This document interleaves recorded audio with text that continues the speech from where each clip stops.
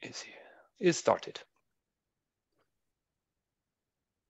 Okay, so today in this technical seminar from the open source drilling community, I'm going to talk about microservice architecture for scientific applications.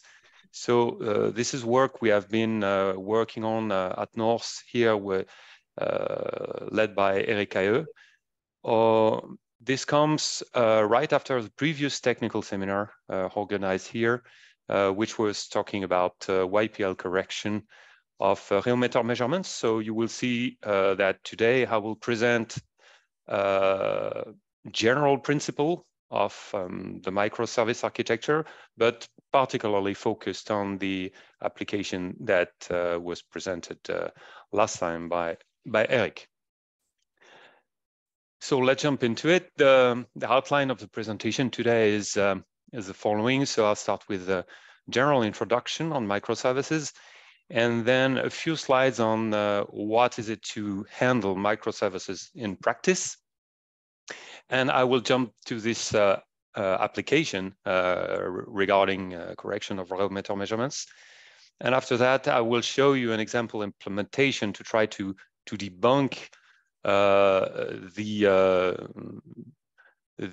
complexity of what we could feel about microservices from the first at a first sight. And then I will show you another application that we have been conducting regarding to automated drilling engineering, and where we have applied this microservice architecture.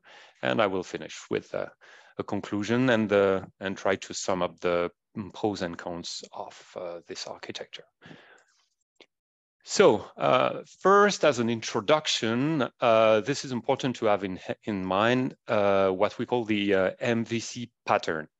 So model view controller, this is a very standard and widely used software design pattern that basically consists in dividing the different components of a program into a model where all the logic, the algorithms, the data, classes, and objects of your problem, of your scientific problem, will be defined into controller that will handle the communication between these data, simulations, algorithms, and a view, which will represent the presentation layer of your application.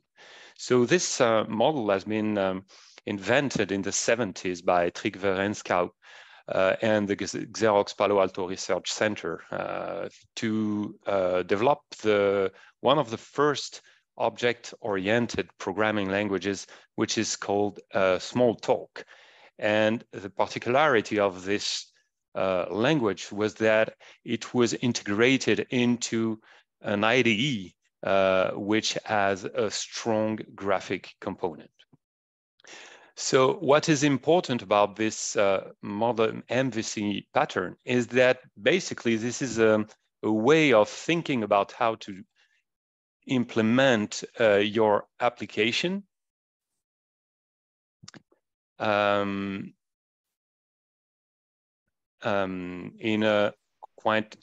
a general way, and this actually applies. This way of separating the three components applies to many kind of software architecture and at different scales. So during this presentation today, you will see that different concepts that will be bring out will actually closely match this this concept, MVC concept. So usually when we talk about microservice architecture, we first talk about what was before microservices. And now in the jargon of this microservice architecture, we have found what we call monolithic architecture, so traditional architecture. On the sketch, on the picture on the right, you can see how a monolithic architecture can be sketched. So basically, it follows the MVC pattern in the sense that you have this user interface, which is the view, the data, the business logic, which represent the model. and the data access layer, which represent the controllers and how you handle your model and data and send that to the user interface for either visualization or post-processing. But depending on how you decide to implement your monolithic architecture, you can apply this MVC pattern more or less. It depends actually on you. So you will see a lot for a lot of small-scale scientific applications where these MVC different layers are applied. But usually they're you run them within a single thread or process. And sometimes you will also see that this pattern has simply been ignored, and in which case the logic, the controllers, and the view will be kind of mixed together so that it starts getting complex and hard to enter into the code and understand how the application works. But once you start getting into larger scale application, generally, this is very difficult to avoid applying this MVC pattern, because your application if you wouldn't apply this pattern, your application will start being unmaintainable. So this is very common to see this pattern applied for monolithic architecture. So a characteristic of this architecture is that so it's usually run within one single process. And that makes that these applications are usually fast to run because the access to the data is straightforward. Also, if one needs to update the program, the code, it's necessary to rebuild everything because all the components of the program are integrated together. There is also this aspect that when you intend to scale up your application to reach a wider base of user, this requires to duplicate your application, basically to install this application on a given laptop or workstation as a duplicate. So you need to ask the user to download this application and to install it, basically. So this is monolithic architecture. Historically, there have been a second, a very important range of software design architecture, which is called SOA, service-oriented architecture. So in this case, the architecture, as you can see on the picture on the right, is quite different because the application is broken down into services that are developed and deployed independently. So a service can be either a service provider or a service consumer. Some services may just define some data and data models. Some others may use these data and perform computation or processing or whatever. And some can do both, actually. And the particularity of this service-oriented architecture is also that there is an inter-service communication in the shape of enterprise service bus, as you can see on the right, that allows the data to be transferred from one service to another and eventually to be used by a user interface or posted to a user interface so that results or data can be visualized by the user. Again, if we stick to this, if we want to understand this as a kind of particular case of the MVC pattern, we can see here that the service is basically where the model is defined. The view is the UI, the user interface, and the controller is basically the bus where data will be exchanged and handled between services. So this is the big picture, but at a smaller scale, we could also perfectly try to implement this MVC pattern within each service, for example, where a service has its own data model, where your data is defined, but also a view that could be implemented in a given service.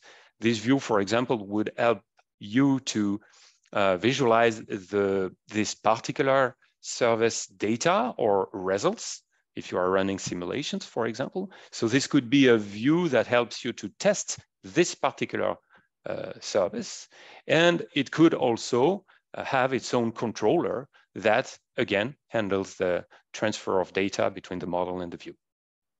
And we could say the same with the user interface.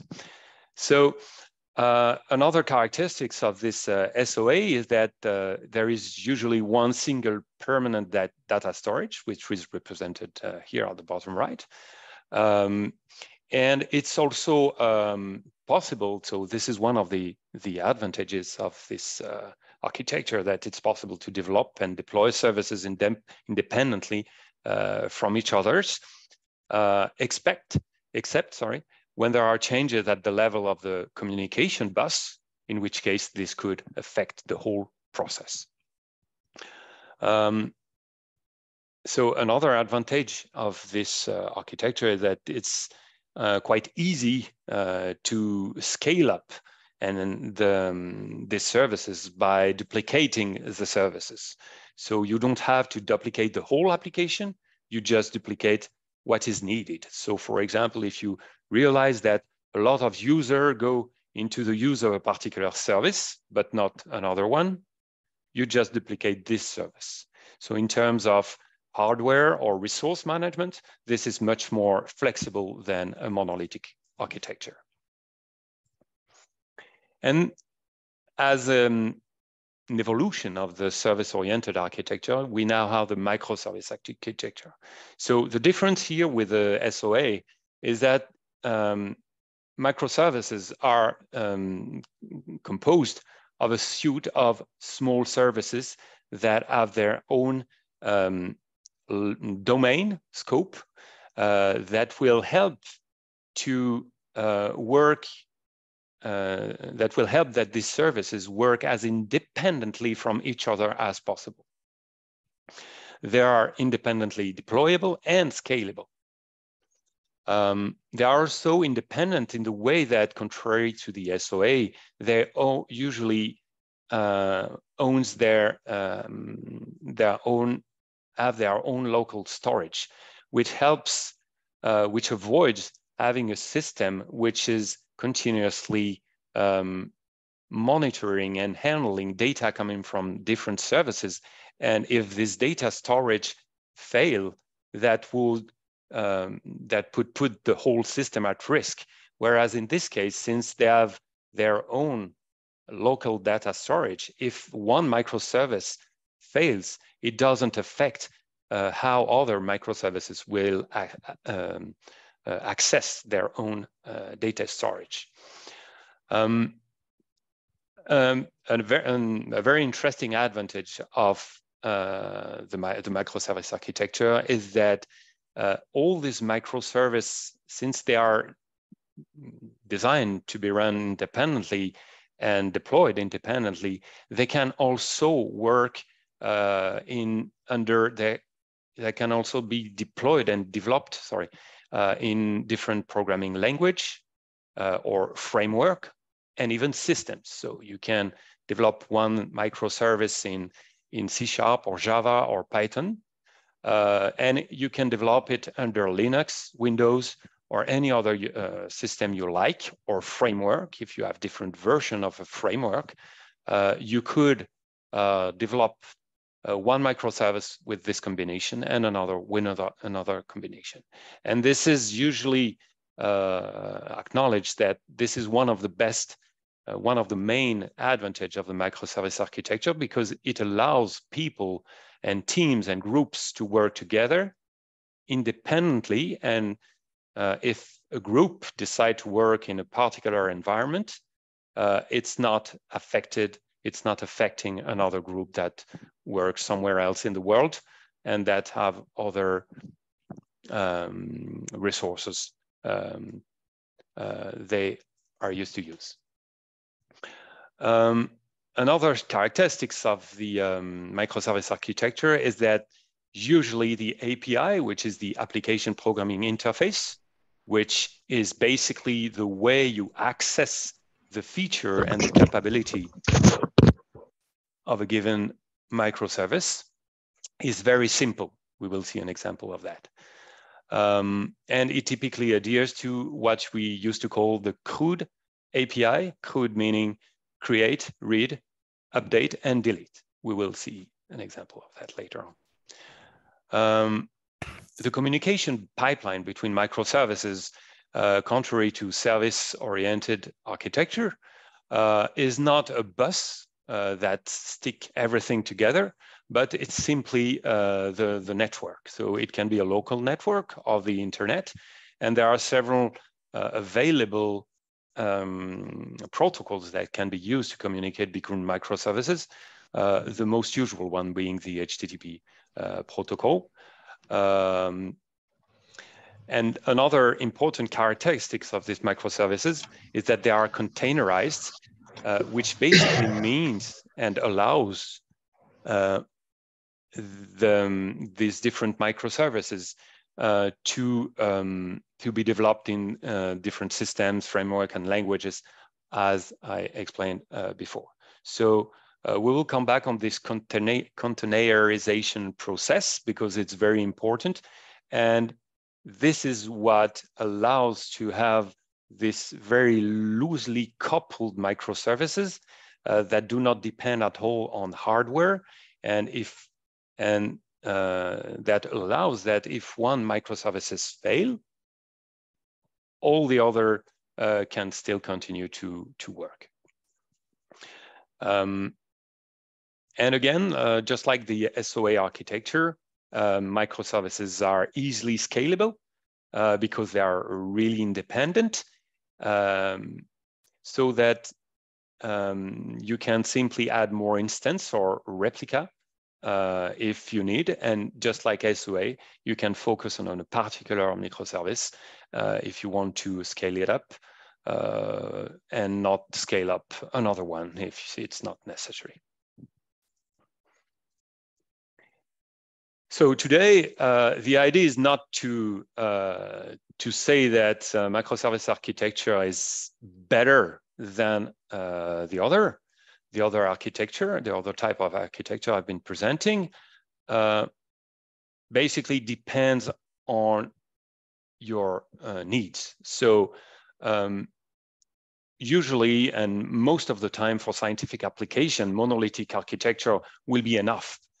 Because you will be able to handle your input, output, and simulations very conveniently, and provided that you respect this MVC pattern and general software design principle, you will have the ability to run your application locally, even if it's within one process or several processes or threads, if you have implemented some parallel computation, and that will make it. So SOA and microservices from the start are more applied to applications that require that goes through the internet or local network. So typically, microservice architecture is useful for business and commercial applications that target a wide community of users. And actually, this is where, if you go in the internet and find some documentation or literature in the field of microservices, you will see that most of the documentation, the almost entirety of the documentation, applies to business and commercial applications. Still, before the still, I want to insist on this point that so all these architecture are good, provided that do respect the following principle that you can see here: readability, which means that provided that your code is readable, that you have been structuring it in a sense, in a reasonable way, it's okay. All architecture will make it.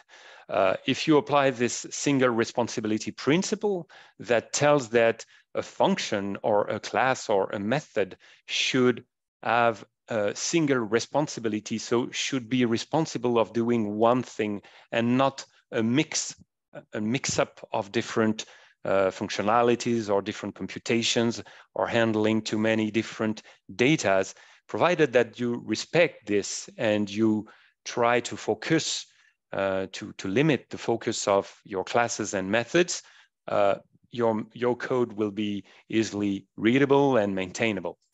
Modularity goes the same. It's the same idea behind that. You want to have this possibility to connect different modules to your application, and this is possible to do in any kind of architecture. Pluggability also very important when you go to professional application that you intend to sell. You want to ensure to make sure that you are able to build a new model or a new plugin to your application that is easily pluggable to the existing ones and unpluggable if you need to deactivate some plugins for a specific user or a client. Maintainability. This is obviously very important to have an application that you will run for several years and to maintain. And evolutivity, which is also a very important problem, because when you increase, for example, the complexity of your model, whether it is a simulation or a process, whatever, you need to account for the future and makes that when you will add new features to your program, this will be easily done. And this is where microservices architecture is very interesting for scientific application, because actually, if you enter this wonderful world of the microservice architecture development, you will be actually more kind of forced to respect this principle in a stronger way than if you go into a monolithic architecture. So this will allows you also to couple your algorithms, whether they are written in different languages or not.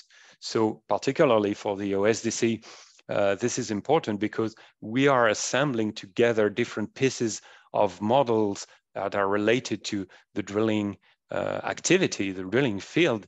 And obviously we are working, different teams and groups are working for the same purpose. And this is where microservice architecture can be very interesting, because this helps connect easily between these different groups and resources. So the main constraint that you will have is that with these microservices, so you need to deploy them, but you need also to expose the model. What are the data that are handled by this microservice, so that others in other groups could use this microservice? So I will come back on this. And once this is done, this other team just needs some adapter, which are basically some classes or small conversion classes that helps them convert their own data in their own language or system into the data that is understood by this other microservice. And once you have this adapter, you are able to discuss and communicate with this microservice that has been developed by someone else.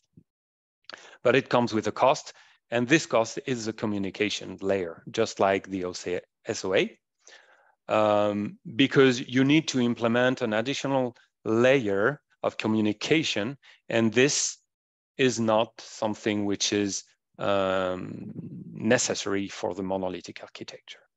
Fortunately, and I will try to show you that later on, once this communication layer is in place, there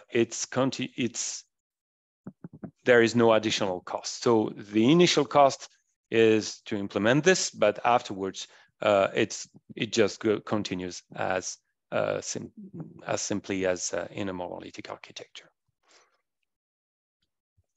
So I talked about this important concept of containerization. So here is it. So these microservices are typically run into containers, which consist in package of all the resources required to run a given applications. So you see here on this picture on the left, the difference between what would be an application which is running on a physical server, what that we call bare metal. You have the operating system and different applications that have been installed on this server. And you basically need to connect to this server if you want to run any of these applications. So there is a second stage in the virtualization process that you have probably used in the past, most of you. These are the virtual machine. So virtual machine are very convenient tool that allows you to handle copies of entire system onto your laptop or a given workstation. And this application may run on a different system or has to be built in a different environment, in different framework, or is using a language that is not available on your machine. This is packaged in the virtual machine, and you just have to install this virtual machine on your laptop, execute this virtual machine, and within this virtual machine, you will be able to run the application of interest. This is a very interesting concept that offers much more flexibility than the bare metal, and that allows to deploy very easily a code that has been implemented in particular environment. But there is this problem that a virtual machine can be very heavy in terms of memory. And this is where containers and containerization tool have been invented. So there are a lot of different containerization tool, the most famous being Docker, but you have others. And the advantage of this configuration is that basically these containers are sharing the same operating system. They just need a container engine, which is installed on your machine. So for example, on my laptop, I've installed Docker with the Docker engine that runs this engine for me. And each time I receive a container or I want to use or build one of a container for the application I'm working on, I can simply pull these containers and execute them. And that's a very lighter process than the virtual machines. Each container potentially runs any system. This can be Linux here, this can be Windows here. The applications that are embedded into this container can have been developed in Java, in C#, in whatever, at a given version of the system or the environment. It will work exactly the same, provided that it has been packaged as a container. And this is a job of Docker to do that. So this is very important, and this offers both flexibility and a light way of deploying application. So in practice, let's go to a few. So let's focus on scientific applications now. So this example here is for a monolithic computational process. What would you do in a standard application that you would have to implement? Basically, you would implement a user interface where you ask your user to define data.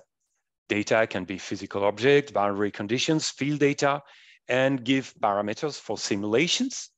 And then you pass this data to your scientific algorithm, your model, that will basically retrieve the inputs from the user interface after some user interface event has been triggered, run based on this data, will run algorithm and generate outputs. And this is done in the same process, right? And after these outputs have been generated, they can be retrieved by the user interface, either for visualization, if it's a user interface, but this user interface could also be basically another process or another algorithm.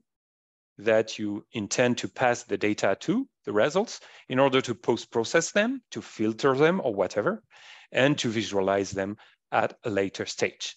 So this is quite simple. We have been, I guess, implementing such tools, all of us in the past.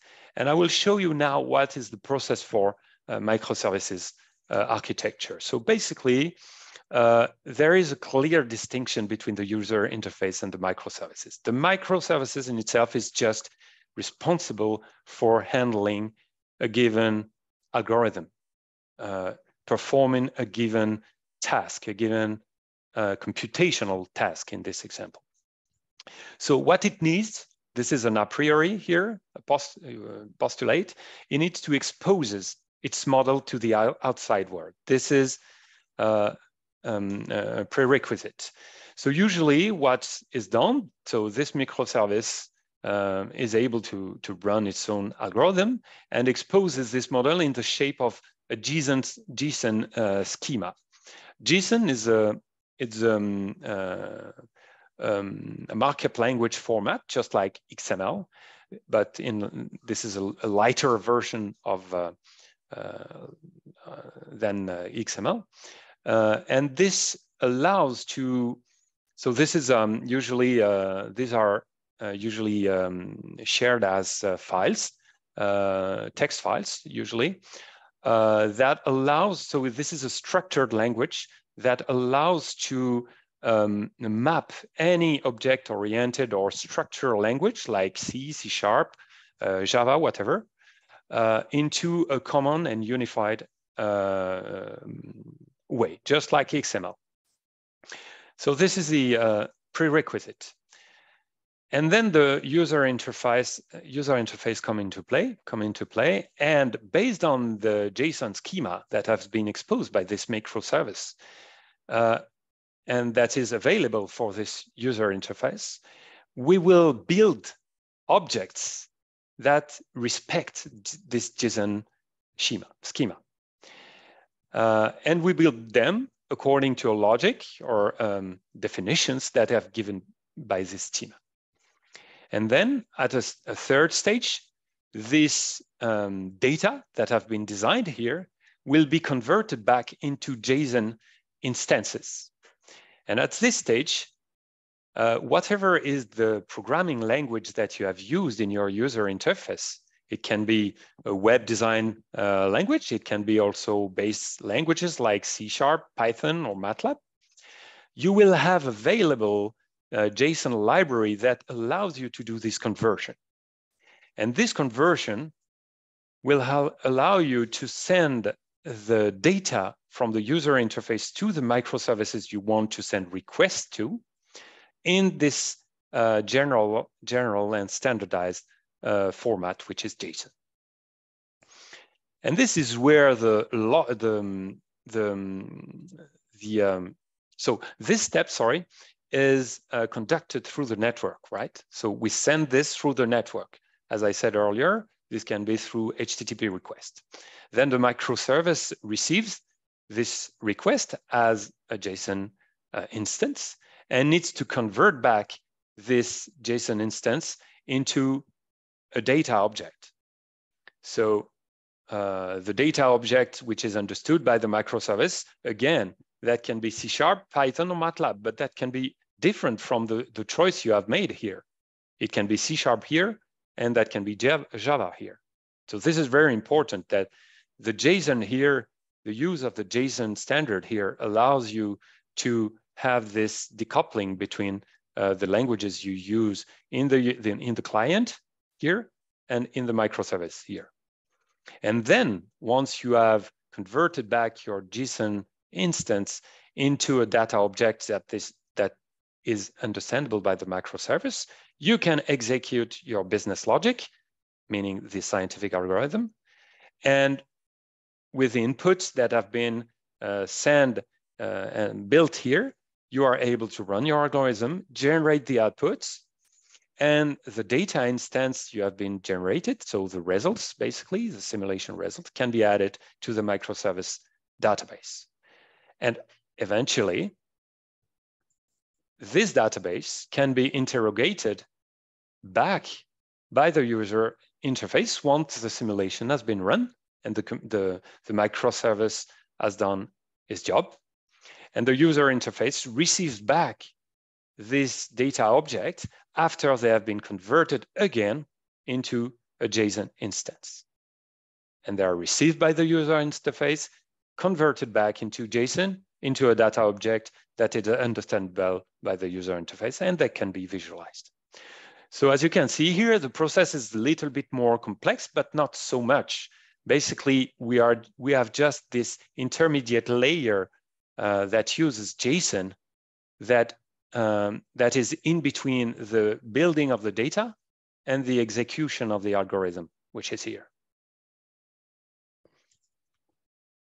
So this communication layer usually respect what we call the CRUD principle I was mentioning before. So CRUD, basically, this is a standard that tends to simplify as much as possible the operations that you are doing on the web or on the local network where you are running your microservices. So CRUD means create, read, update, and delete. So these are the operations you will be bound to. So in HTTP nomenclature, create is usually is called post method, whereas read is called get, update is called put, and delete is called delete.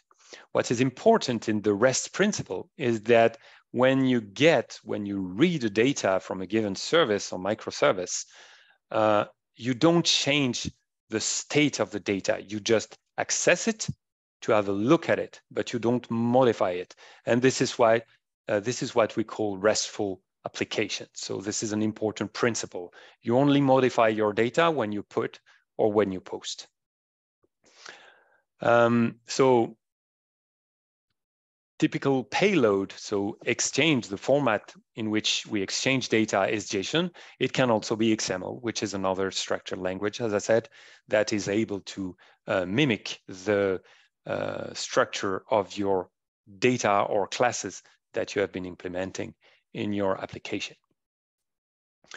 So these are very simple, but in case you need more, a variety of them, because between this microservices and this other microservices, you need to exchange data that are a little bit more complex than just exchanging one get. You can just add a little bit more complexity to the API in order to access different sort of data. I will show you an example of that right after. So here is the example microservice API of the application related to correction of rheometer measurements. So Eric has been presenting during the last seminar. So in this application, I don't enter into the detail of the application itself, but the API is available here. And we have also embedded into the code Swagger, the Swagger tool, which allows you to visualize this API in a very convenient way. So this is what you see on the left here. And you see that these are, for example, so in this microservice, so this is the microservice, which perform the correction and the calibration of rheometer measurements. You have access to different kind of objects, quet rheometers, drilling physical quantities, but also rheogram, etc. And for all these data objects, you have a corresponding CRUD API, get, post, and you can see that you have a get method that allows you to access. So this is what is given as an example here. If you apply the get method here, so in this case, I'm trying to access rheograms. So this is the get method that corresponds to rheograms. This returns to me a list of identifier of the different rheograms that are stored on the database. So these identifiers, we have decided to apply, to use identifier as defined as GUID, which is a very widespread way of identifying uniquely data avoiding to have duplicates of the same IDs. So in every programming language, you have access to features that generate this GUID automatically and randomly for you.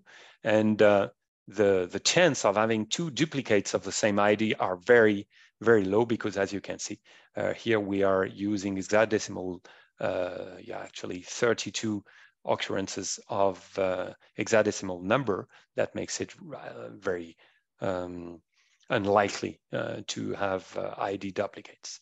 So this is an example of calling the get method. But if you want to call one reogram in particular, you use the same endpoint here, so the same address.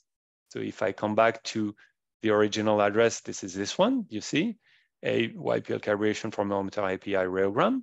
This gives me access to the list of available reogram. And if I want to access one reogram in particular, I just add the ID of this reogram, and this is what I get in return. This is a JSON file, which is structured, as you can see, with all the attributes of my objects in a JSON format. Now, this is an example of how you would use this microservice directly from a web browser. But now, if you want to use it programmatically, so if you want, for example, to access our microservice here, YPL calibration from Monitor, from your application, this is how you would say. So it looks a bit tricky, but actually it's not so much, because basically what you need to do is to set up an HTTP client. So you have definitely libraries to help you to do that in any of the programming language that you will work with. So in this case, I'm calling set HTTP client because we are working in .NET. And this is what is available as a standard. I just simply add here the host, which is a NORCE hosted server, app.diggyworlds.no. And here, what we call an endpoint, which is where the microservice YPL calibration from Monitor is defined. So I have my HTTP client, and then I need to formulate a request HTTP by asking, please give me access to the list of reograms. And I just call this method on the HTTP client, and that will return me a string here that I need to convert. So this will be a JSON string basically, and I will convert this into the appropriate data object that is useful for me and that my own application is able to understand. For example, here this is an array of GUID, but this could be also a list of reogram or any kind of dictionary of whatever data you are working with. And this again requires a library, and usually in most of the programming language you have these JSON libraries that are available to do the conversion in one direction, encoding, or other direction, decoding. So these are really standard and possible to develop in any language. I don't enter into the detail of the post, put, and delete method. It works basically the same, and we can discuss this together later on if you are interested in go further detail. But here, this has been possible to encode and decode this JSON string because the JSON schema I was mentioning earlier has been made available. And this is also, so Swagger that we use, the tool that we use here to visualize our API, is also able to give you the JSON schema that corresponds to any objects that you are manipulating in your application. So for your information, the JSON schema for our microservice YPL calibration from Monitor is available either through Swagger, as I just said, or you can also have the whole JSON schema, which is available here on GitHub of the OSDC. Okay, I will go quick on this, very quick, but basically we have also implemented, okay, each time you develop a new microservice, you need to test it basically and verify that when I want to get a given program, I get it. When I want to create a new one with new data, I'm able to do it, and that works. To do this, you could do this programmatically and develop your own testing code of for the microservices. But you have also the capability to, you have some tools like Insomnia or Postman, which are one of the most famous, that allows you to do this test in a more in an easier way and more, easier way. So I don't enter into the detail here, but be aware that if you intend to test and to use this microservice architecture, we are using Insomnia, and we have shared the configuration that is required to test the whole series of crude methods for this microservice. So it's shared again on the GitHub of the OSDC. So it's available for you if you want to do the test. Just one note, you need to follow, if you do the sequence, which is here, you need to follow a given order, and this is described here. I don't enter into detail more here. So now focusing a little bit on the correction of raw metal measurement.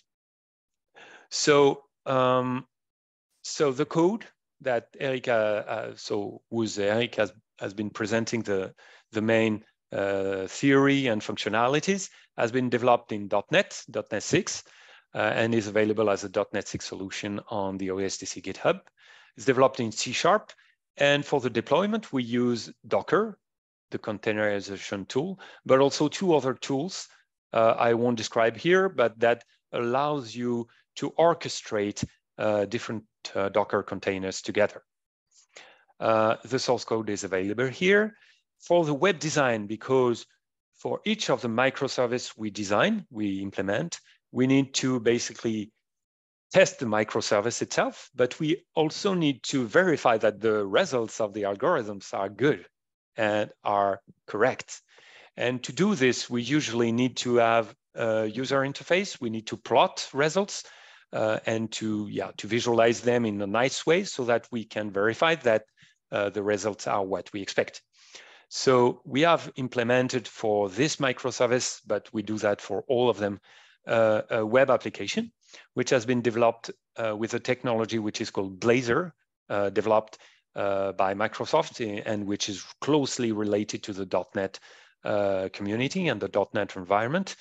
And that allows you to develop web apps without having to handle complex JavaScript or any other web design language. You can just stick to simple HTML, and all the complex functionalities are developed within C#, which is very convenient for us because we basically need to learn C# and HTML, and that's it. We don't need to add the JavaScript layer. So that's very convenient for people developing into C#. And regarding the data storage, which is attached to this microservice as any microservices, we use SQLite, which has the advantage of being very easily configurable and very light when you need to apply this to a given microservice. So in this correction of raw metal measurements, we have three main types of data objects that we are manipulating. The rheograms, YPL calibration, and YPL correction. And what I want to insist on here is that basically when we have designed this program, these objects here correspond to classes. This is object-oriented programming here. And these classes contain both the input data and the output data. So basically, when you look into the code of a rheogram, you will see the inputs, which are the rheometer measurements, and the outputs, which are the corrected flow curve that have been described by Eric last time, but also the calibrated yield power law or Herschel-Berkeley model that correspond to this flow curve. And what I want to stress on here is that basically, if you remember this sketch of the user interface that generates and defines the data, here, when we create a new data in the user and we ask the user, please fill in the parameters that are associated to the data, we ask the user to fill in this part, the input data. But in the background, we have also initialized output data. And at the beginning, of course, these are empty or null, okay? But the user is not aware of that. When the user in the user interface click on compute button, he automatically sends this process I've been describing for the microservice architecture. He basically sends this data with filled in input data and empty output data to the microservice YPL calibration thermometer. The YPL calibration thermometer is responsible for executing the algorithm. He is responsible for filling in the output data here and sending back the rheogram with the output data available to the user interface. And this is how it works. This is not necessarily, you are not forced to implement things like this. You could have output data in another class if you wish. That's a choice for myself, but I wanted to insist on that because this is how the whole process works. You create data, you send to a given processing unit, which is the microservice, and you retrieve the result back. This is how it works. And the same goes with the other type of objects. So you will have here the endpoints for the microservice if you want to just access the microservice. And I showed you the tools that are the most useful when you want to test a microservice. So for example, Insomnia or Postman. And you have the web app endpoint where you will be able to play visually with all these objects and create them, list them, load them, and visualize the results. But remember, the web app we have been implementing, it's just one client among others. If you want to develop your own web app based on our microservice here, you can do this, definitely. You just have to build the infrastructure that allows you to convert your own data model into JSON, and then you just send request, HTTP request, get, post, put, delete to our microservice, which is available on a given NORCE server, and that make it also. So you have some documentation which is available online, just as other models available on the OSDC GitHub. And we have a wiki also, which is under construction with a tutorial, like a step-by-step tutorial for the use of the application. But you have already a bunch of information here. So now let's go to just to have a quick overview. Yeah, it's almost time, but I will continue though. I'll try to accelerate a little bit. So here is the structure. I wanted to show you that of the program that we have been putting on the OSDC GitHub. We have the base model, which is called model. And this is where the data model is implemented, so the main classes, and also the algorithms, the calculations. We have another project module, which is called service, and which is the microservice properly. And this is where all the controllers and the managers of the data are implemented. And they have basically, they deal with the access to the data and send the results to any client, the web app client in particular, which is here. We have also, you will see that there is a desktop application here. This is not a web app. This is a desktop application, which has been implemented historically initially to test the program in a different way. So this is another client of the application. We have a functional test project, which is implemented here, that allows to test basically the microservice programmatically. So this is an interesting case study for you if you intend to follow the same approach. We have some unit tests that are basically a lower level test that verifies that your computation do exactly as what is planned, but at the very low level. So this is useful because this can be automated very easily. So we have used the NUnit library to automate these tests. And then we have the infrastructure, 3 different projects which are there to make this conversion from the base model to the JSON model. So I will describe this right after. So first, the controller. I want here to show you that, okay, this is source code, so this can be a little bit frightening, but actually this is not. This is the core purpose of the microservice. These are the controllers. This is how you access the microservice.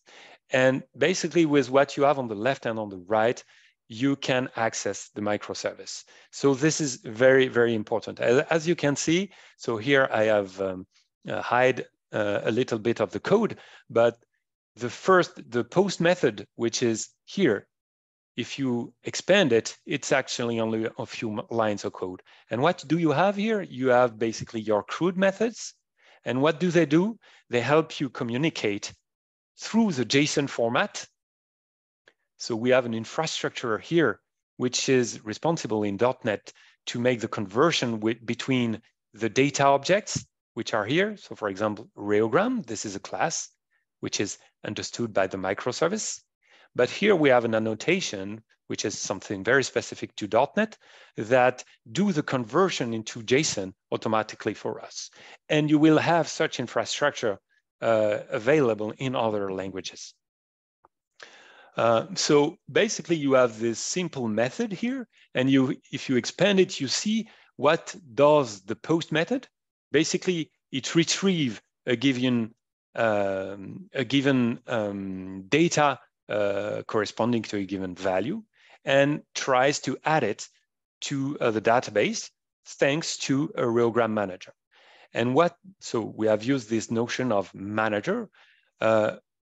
What is the manager? Basically, the manager is the class to which we have delegated all the hard stuff, the algorithms, pre-processing the data, post-processing the data. This is done by the manager. And the manager does all the calls that are necessary to do that. But what is interesting here is that all of you here who have implemented scientific application have implemented in some way a manager that is responsible to handle the whole computation stuff. So what is interesting here is that basically here you have your monolithic application, which is inside this line of code. It can be complex, huh? It can do complex things. But the microservice part of the problem is only this, basically. So you need to set up the infrastructure for this, and you have a bunch of configuration to do here to have this so simple interface. But when it's done, when it's implemented for one microservice, basically you will just copy paste this same infrastructure for any other microservice that you will implement. And this is the microservice part. So this is where at the beginning that might be frightening and complex to configure, but once you have done that once, it's straightforward. And you can then focus on the logic of your application, which is hidden here, but which is no different from what you have done before. Okay, an important part, so I stop a little bit on this because this is very important. This is the conversion between the data model, the base model, which contained basically the classes of your model, and the methods. So all the algorithms, they are included in your model. This is where all your functions, procedures, methods, whatever you want to call them, are implemented. This is used by the microservice internally. So the microservice itself, so the service, depends on the model, the base model, so that it can compute and launch these computations. But what we expose to the outside world is not the base model, because we don't want to expose the logic. We only expose the data classes. And this is a standard way of doing in the software engineering world.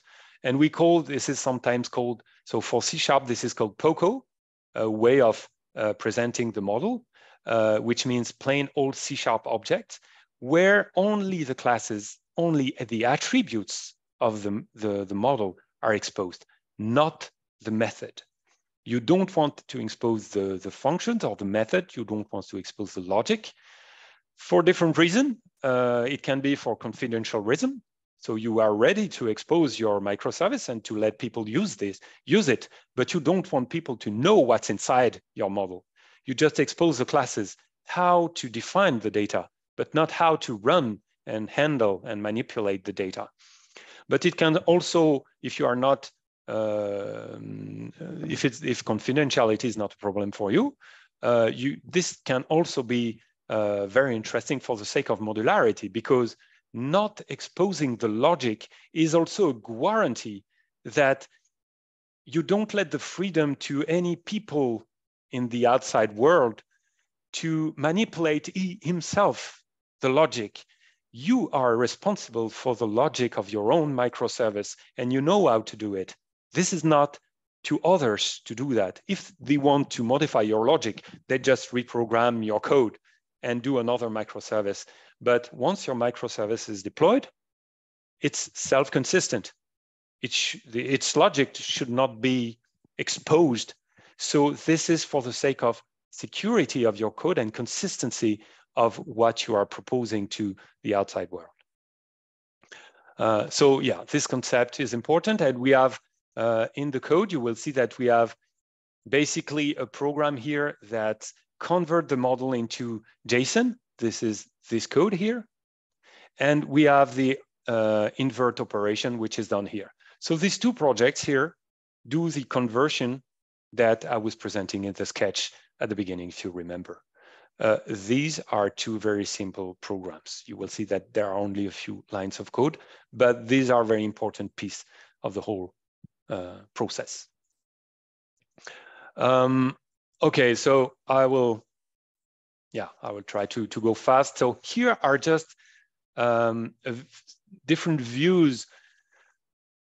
So basically this architecture we have been using for YPL calibration from Aerometer. We have been using it for almost 2 years now, and we have been applying it to different kind of process and algorithms. And so here, and you can see here that this same structure has been implemented. You can recognize the same model. So we have applied the same structure to all different kind of microservice applications that deals with totally different data and algorithms. Survey instruments, so here we are defining survey instruments. This has nothing to do with mud rheology, definitely.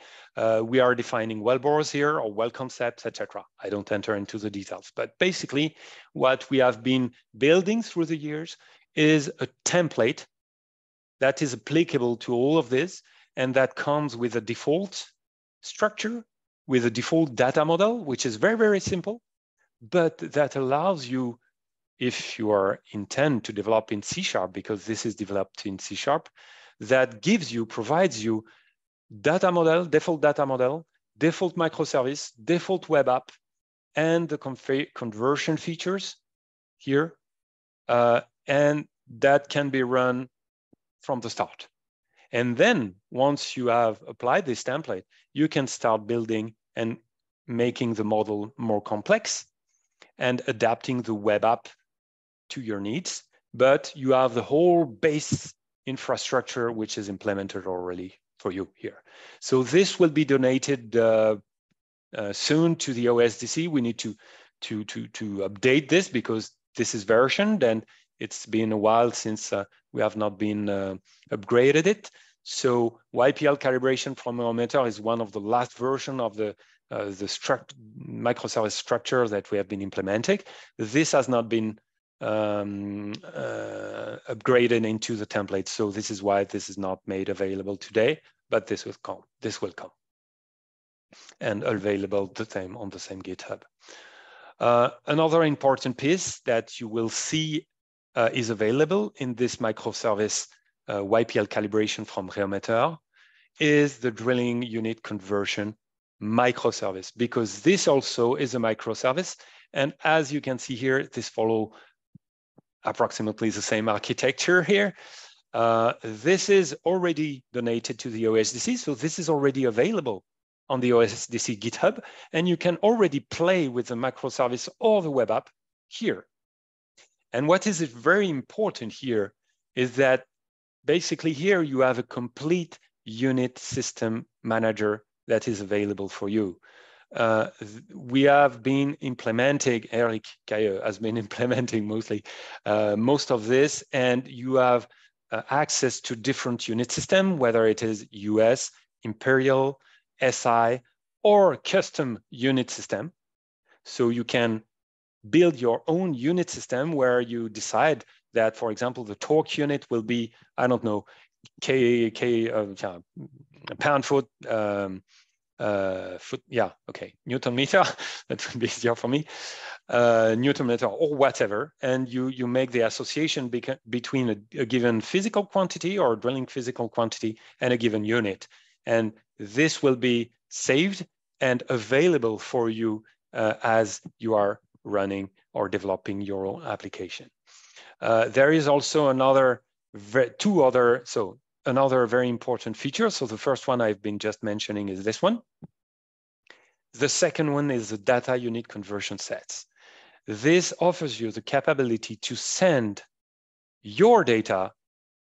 Let's say you are working with your own microservice on your side, and you have data that have been defined in SI units. You want to convert them into a given unit system. You can package this data, convert this data into the appropriate JSON format that is, again, available here. Send this vector of data, these are your data, I insist, to the unit conversion microservice that is deployed on a NORCE server here. And the conversion will be made for you on all this data. This can be one value, but this can be thousands or tens of thousands of values that will be converted. And these values can be representative of one data, for example, torque data. You have a vector of 1,000 numerical value for a given torque, but you can concatenate this to a weight and bit value. For example, you have 100 other values that are homogeneous to a weight and bit, and et cetera, et cetera. Whatever number, whatever type of quantity you want to send and convert, you can do it, provided that you respect the JSON schema of this particular microservice. So this is very powerful. Have a look at it. This could be very useful if you don't want to implement this yourself, because this is really time consuming. And I'll go very quick on the second application, but this is just basically to show you the difference between this microservice, YPL calibration from Reometer, which is only one microservice. It doesn't communicate right now with other microservices. But within the 2-year period I was mentioning earlier, we have been implemented a lot of microservices that communicate together. And this is related to automated drilling engineering. So the motivations are here. Basically, this is a bunch of microservices, a series of microservices that intend to deal with uncertainty in geology and geoscience and geophysics, in well planning, and also drilling uncertainties. And at the well planning, basically, you have a lot of possibilities to construct your well, to design where you want to drill, depending on what the G&G department is telling you, whatever the drilling department is telling you. You will have different constraints. You will have also from operations constraints on the clusters and the slots that you will be using on a given field or in a given platform. And basically the microservice architecture we are building try to handle all this complex information to propose automated and ensembled solution of potential well paths that and well trajectories that will be computed and also compute anti-collision between these trajectories. And okay, this is a complex thing. This is hard for me to explain it in a few seconds, but basically you have a lot of different components here. And here is a view of these components. As you can see, you have a lot of them. There are some, so all of these bricks here are, not all of them are developed right now, approximately half of them. But some of these bricks are related to target definition, some are related to field or cartographic projection or geodetic system definition. Some others are related to the definition of a well path or trajectory, some others to computation of anti-collision, and some others to the definition of drill string component, etc., etc. And they all follow the microservice architecture design pattern. And they all, so for those of which are already implemented, they communicate through this HTTP request and answer that have been describing. The very important point that, so this looks complex, right? Because there are a lot of dependencies between these bricks. But what is very convenient with the microservice architecture is that we are able to incrementally develop these bricks one after the other. And we are able to test each of them one by one. And that is very convenient. Imagine that if it were a monolithic application, we should be very careful. This would be definitely possible. But we should be very careful that we are not coupling too much, for example, target to target group or well concept to well. Otherwise, when we realize that we want to, for example, couple well concept to cluster, we need to break, for example, a strong dependency that has been set between well concept and well. And this is where microservice architecture helps us to, from the start, to think differently. We need to think in terms of crude API. What do I need to deliver in terms of get, post, put, and delete method? This is very simple. And if you make this effort of keeping it very simple from the beginning, this helps you to handle complexity afterwards. Note that this data model, at least part of it, is being shared within the OSDC. It's under development, so if you go to this address, you won't see much right now, but it's under development, and this will be also shared in the long run. So to conclude, and sorry for being so late, but there are pros and cons to microservice architecture. Let me just summarize them. By construction, API is simple and easy to understand. Also, although there are a bunch of projects, as you have seen in the microservice architecture, the code base where the model and the logic is implemented is actually very small. So it's very easy to focus. For example, if you're research engineers or scientists need to focus on their algorithm, this is actually a very isolated and very small part of the whole microservice architecture implementation I've been showing to you. The rest is basically automatically implemented, except for the web app, which is always time consuming because you need to adapt it to what kind of data you are manipulating and visualizing. But for the rest, it's really, the code base is very small. Logic is not exposed. Okay, I don't come back on this. And once you have started and implemented the first infrastructure, there's no additional effort to apply this to future microservice. And the deployment, once everything is set up for the first time, again, is very simple. But there are cons also. Once the logic get complex, as you have seen with the implementation of the automated drilling engineering I've been showing you, but probably not more than a monolithic application. Where it's definitely more complicated, but we are not there yet too much with our current existing infrastructure I've been showing you, is when communication channels needs to increase in complexity for different reasons. And there are many reasons, actually. For example, these microservices, they communicate together. And since we are talking about scientific applications, we will send a request to execute algorithms. We will need to wait for these algorithms to go to an end before we get the results. So here you see that there will be some waiting mechanism that you need to put in place so that when you try to get the results, you have waited, but you have not stopped or give a halt to another microservice. So this can start getting more complex. We have not been implementing this yet, but we will be working on this. The same notification system. As a data disappeared from a given microservice database, maybe we should notify other microservices that will use this data and reference this GUID of the data that have been deleted somewhere else, that, okay, this is not existing anymore. This is not necessary.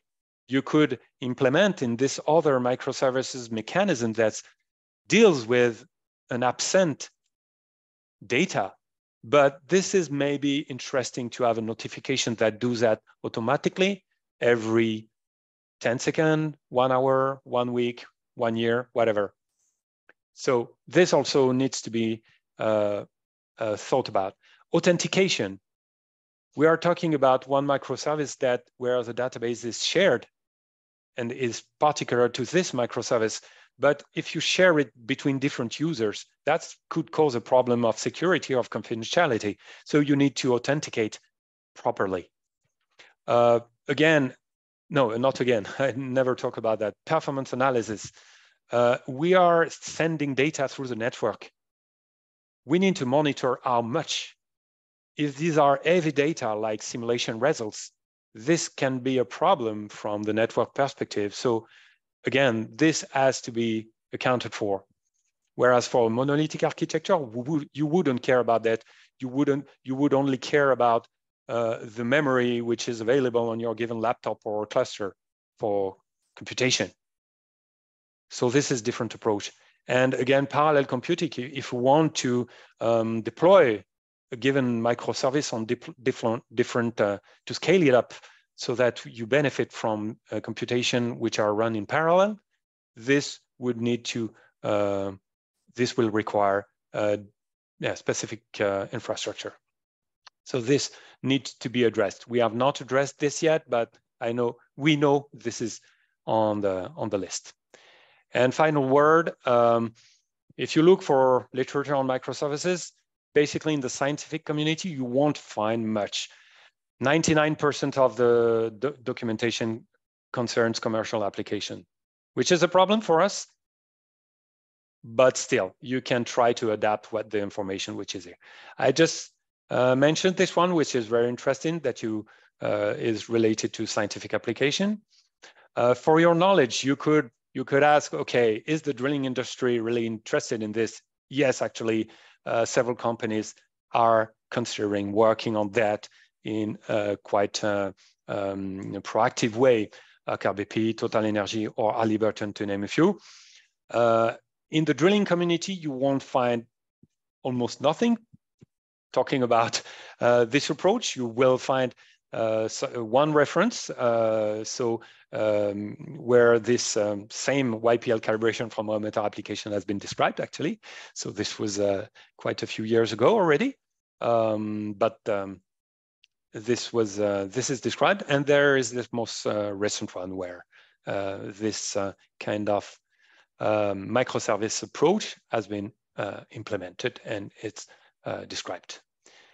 So I will stop here. Sorry for being so late, and thanks for keeping here. I'm available for any question you would have now, if you have any.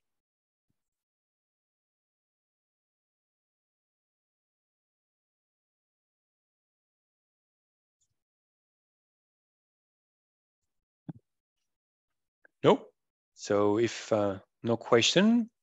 Thank you, Gilles. That was great. Yeah, thank you. Okay, so I think we are going to leave it here. And okay, if you have any question that comes to your mind later on, do not hesitate to contact me or Eric. And that will be a pleasure to share what we have learned so far on this with you. Bye-bye. Very nice overview. Thank you very much. Thank you. Bye-bye. Thanks, Gilles. Bye. Bye.